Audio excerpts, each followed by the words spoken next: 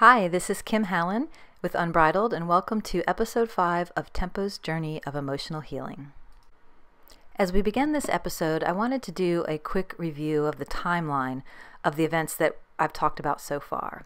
So Tempo was born in 2007, and then she spent most of 2008 in the stall recovering from her bone cyst. And then the 3-year period from 2009 to 2011 was a period of a lot of ups and downs for us as I just continued to try to, get back to the training I'd been doing with her prior to her injury and return her to both physical and emotional health. And at that time, I was just trying to use the two training methods that I was very familiar with, which was both positive and negative reinforcement in the form of clicker training and natural horsemanship. And then the years of 2012 through 2014, those 2 years were the years when I focused heavily on constructional approach training for horses, or CAT-H.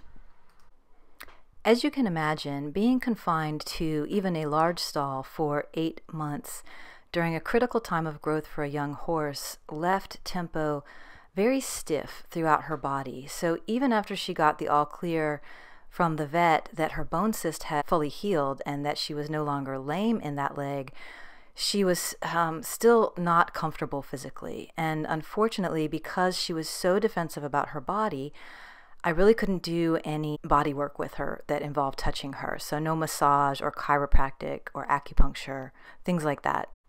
So I spent a lot of time just trying to help her recenter and rebalance her body using movement. So a lot of stretching and flexibility exercises. And, we did make some progress, but she still to this day is a very stiff horse compared to one that has not gone through some kind of physical trauma like she did.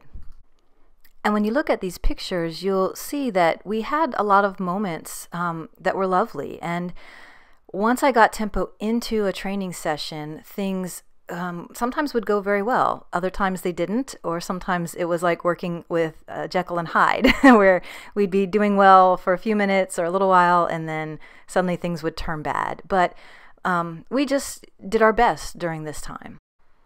Amazingly, given how sensitive Tempo was to being touched, I was able to introduce her successfully to the saddle using clicker training. Now, that doesn't mean that it went smoothly, and this was one situation where we had a lot of the Jekyll and Hyde behavior, where she would be calm 1 minute and then really upset the next and then calm again. So I spent a tremendous amount of time getting her comfortable with a saddle. When I felt the time was right, I did even start her under saddle. In fact, this was the first time I ever sat on her. And, all I can say about this period was that I had to learn how to transition back and forth between different training methods and to try to just provide whatever support Tempo needed emotionally in the moment in order to keep us both safe. But we made progress, and that felt good. But even though sometimes the training sessions would go well, when I would come out to see her just in the pasture, and even if still when I would come to the fence sometimes, the aggression was still there, always. That never healed throughout this period. I could manage it, as I've said before, but it was always there, and working with her was always a struggle, no matter what we did. In 2012, when I got connected with the group via Zen Horsemanship, it was such a relief to me because I finally had other people who understood what it was like to work with a horse that was really volatile. And they helped me focus on safety first above everything else. It was this group who helped me understand that in order to be safe with Tempo, the first thing I needed to do was reconnect her with her flight instinct. In other words, we needed to remind her that it's okay to just walk away. This clip will show you what I mean by that. So here I was having a nice interaction with Puck, Tempo's mom, and you see Puck start to move away, and that's because a very grumpy Tempo was coming in. And Tempo kind of pushed not only into my space, but Puck's, and watched Puck kick at Tempo there. And then Tempo kind of gets emotional and loses it. And then I'm trying to protect my space by flapping my arms, but you can see that Puck leaves as soon as I start flapping my arms, but Tempo doesn't. And this is just evidence that she didn't realize that she could walk away when she was frustrated or feeling emotionally overwhelmed. In fact, even when I walked away a little, she still came back into my space again. She kind of partially circled me here. We used to call this her swarming like a shark, but she comes back into my space, and you can see she just doesn't really know how to leave. The other two horses are giving me plenty of clearance, and she is just staying here. I mentioned before that one of the ways I protected my space with her was to carry a stick, and I wouldn't use it to be aggressive with her, but she did respect my space if I had a stick in my hand more than if I didn't. Because the focus of Cat H is working with a horse before they become emotional, I learned that it was really important to practice helping Tempo understand how to walk away before she was emotional. This is an example of one of the ways that I worked on this. And the point was to work on my own energy level, but also to help Tempo get more aware of my energy. And it was simply to ask her to move off rather than coming to me.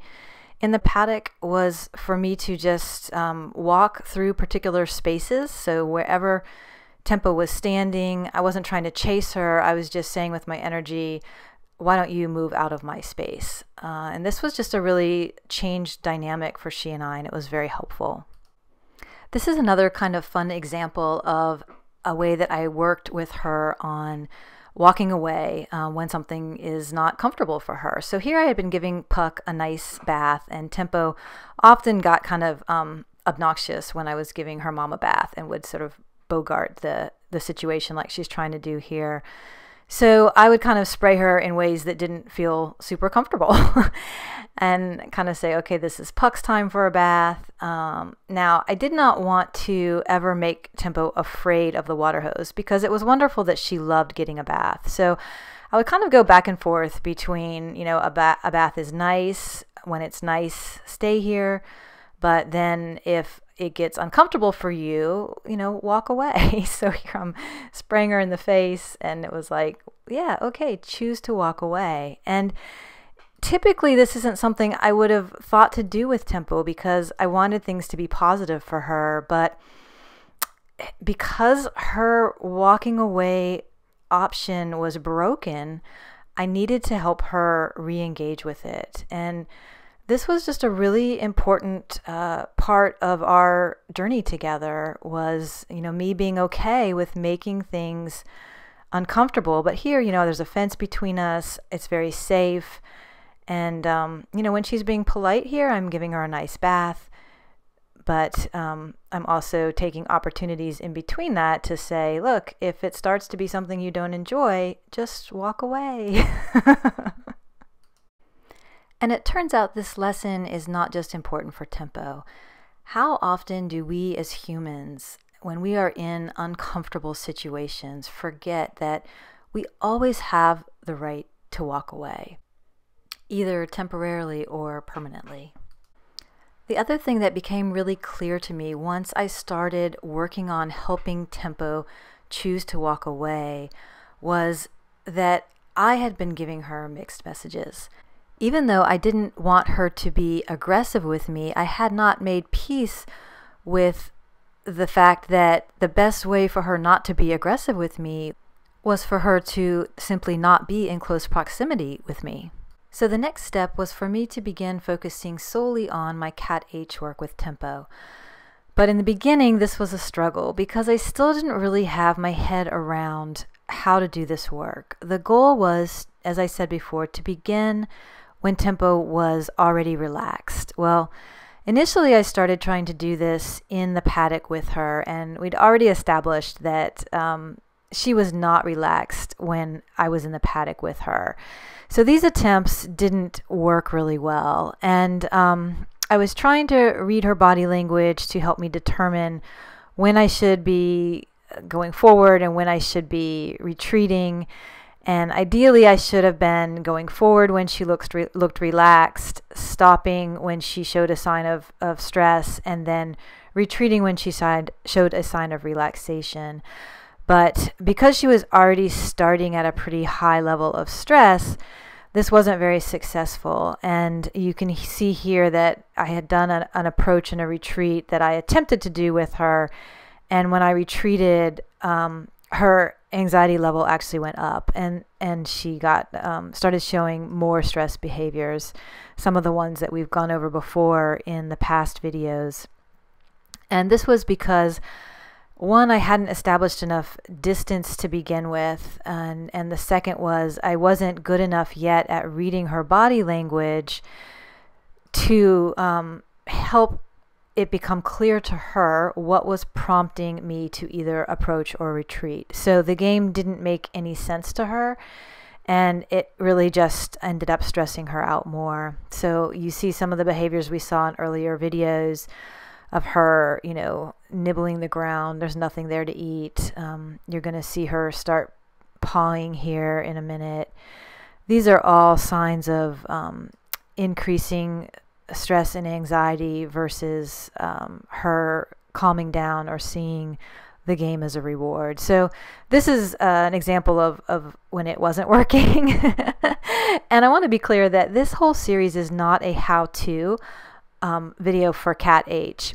If you are interested in learning how to do Cat H properly, there is actually a Facebook page called Cat for Horses, Helping Horses Overcome Their Fears.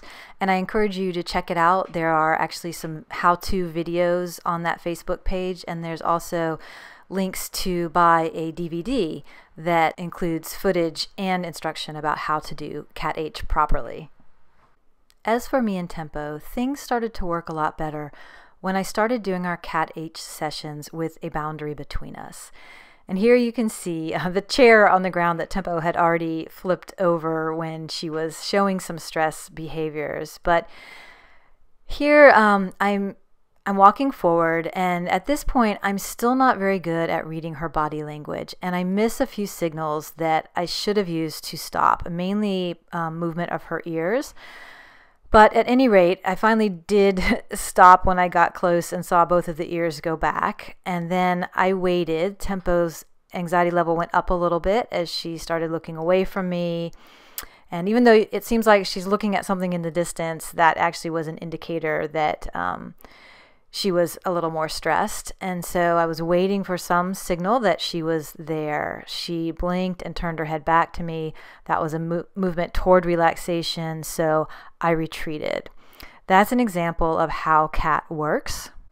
Now we're going to fast forward to many months later.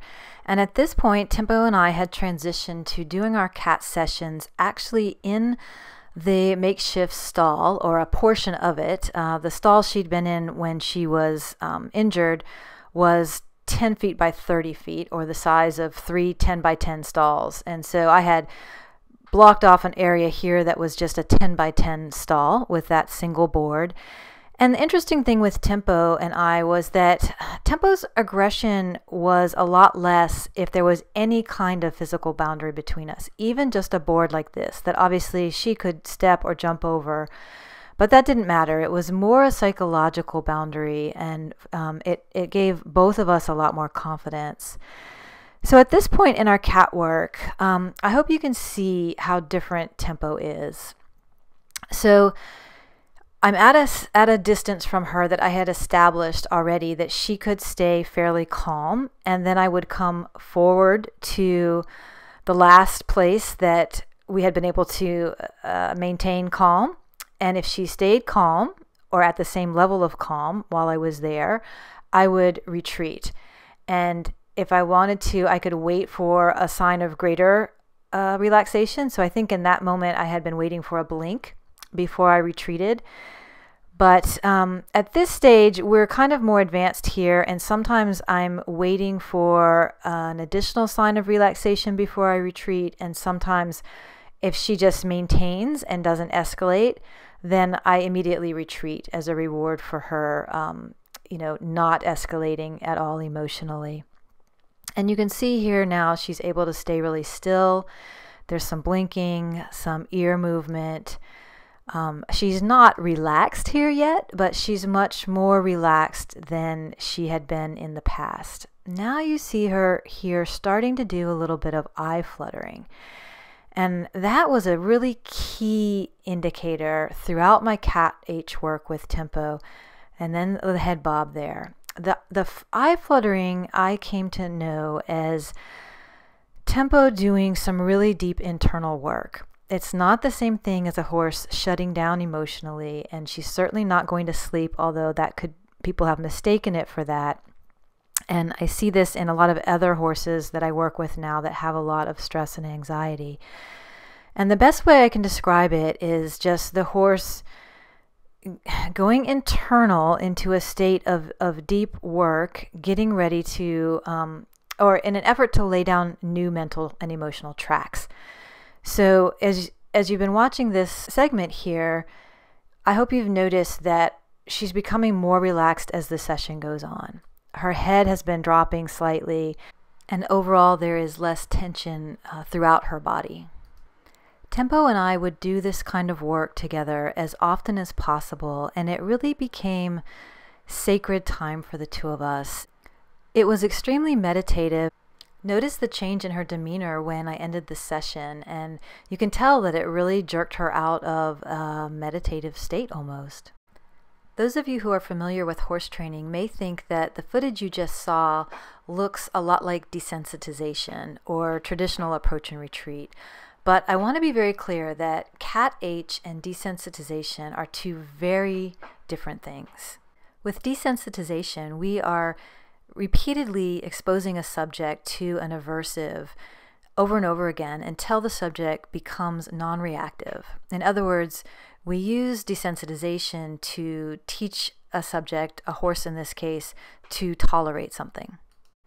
With Cat H, the end result is that we actually get emotional switch over from a fearful response to an aversive to relaxed curiosity and eventually friendliness toward the thing that was formerly aversive.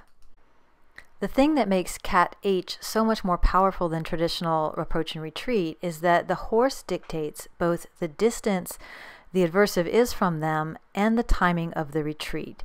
And the horse controls these things by its behavior.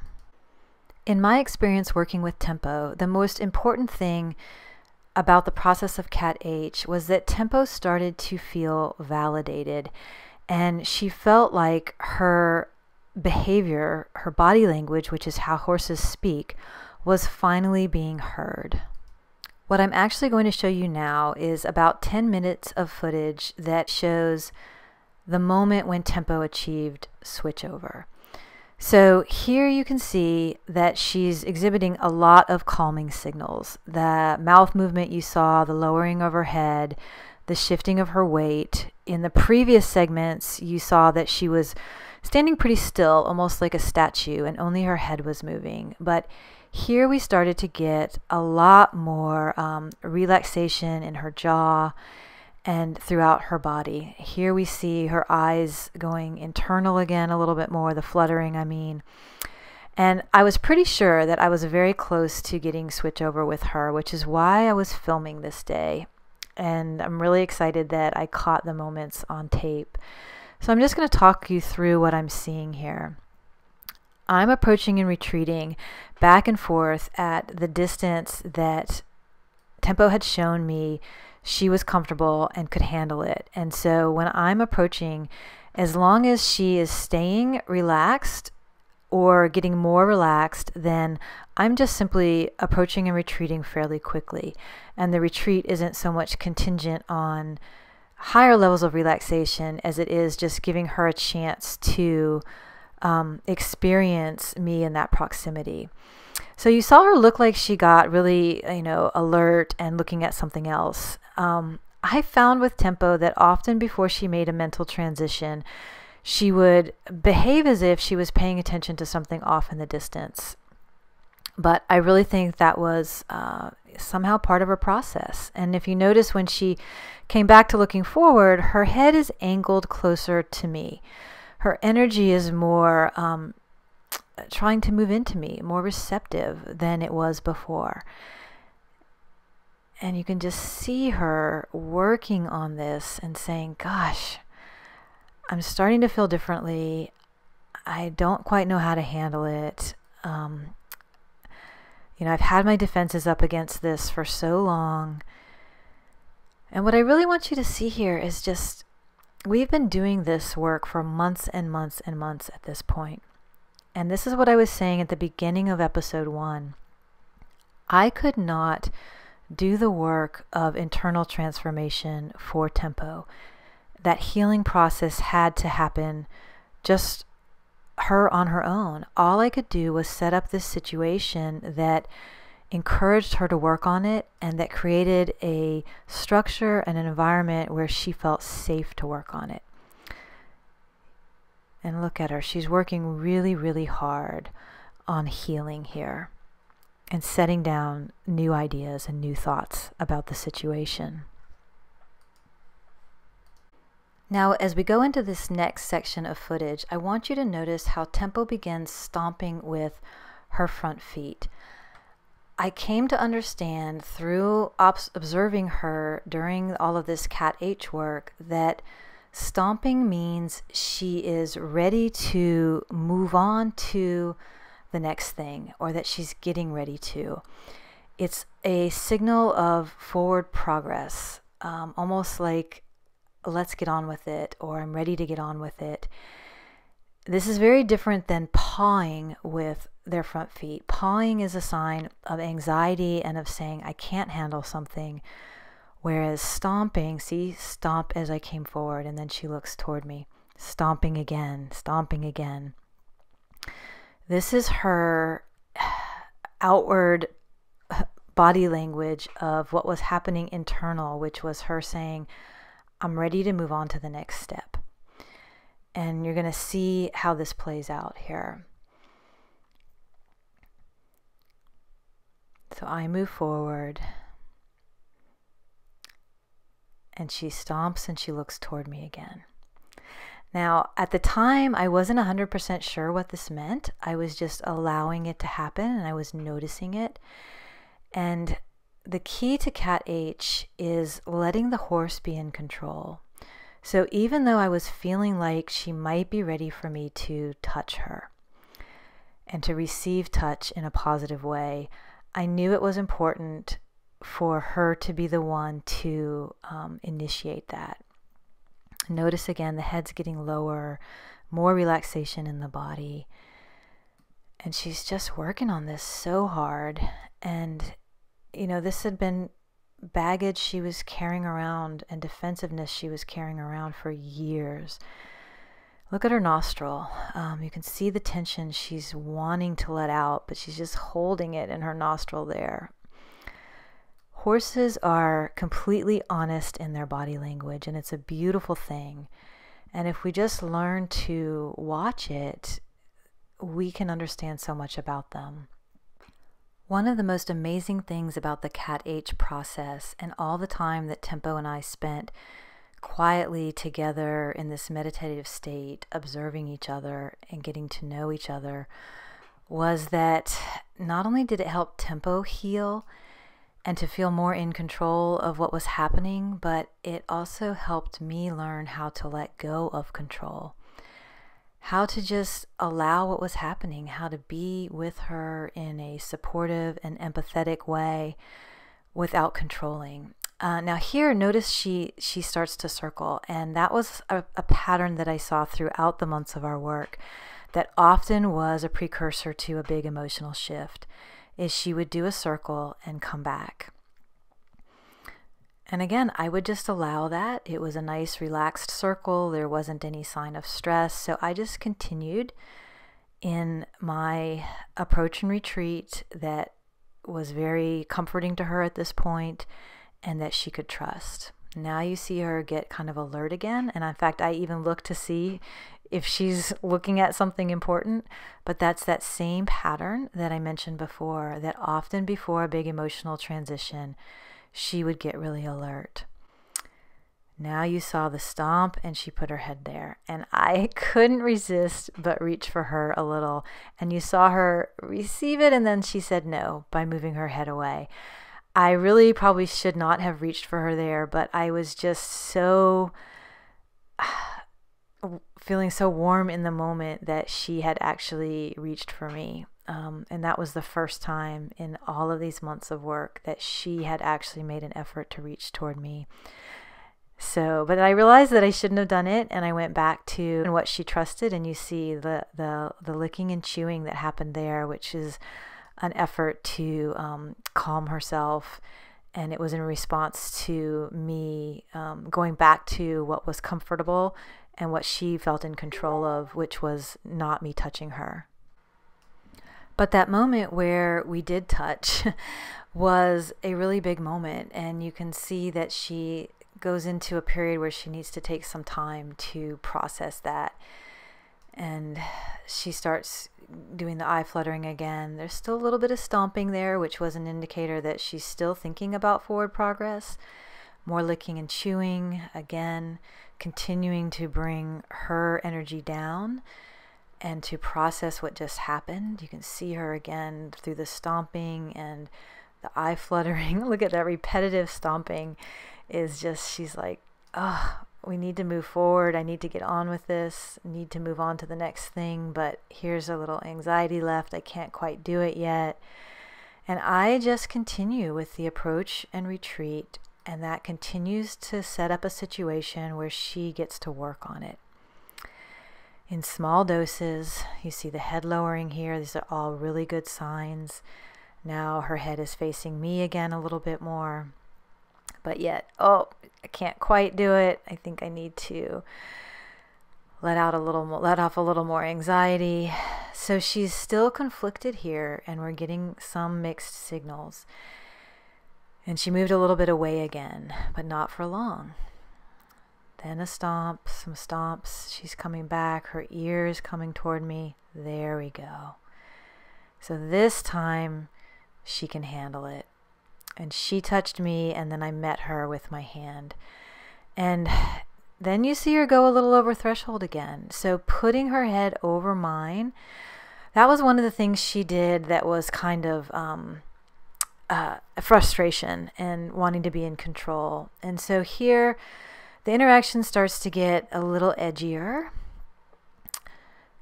And I wasn't quite sure what to do. So I was letting her take the lead, and I said, let me just see if I can end with a soft touch. And she takes it, but then she kind of moves out of the way and moves off. We see the anxiety going up, and so I decide to end it there. The footage I've shared with you in today's episode was a major breakthrough for us.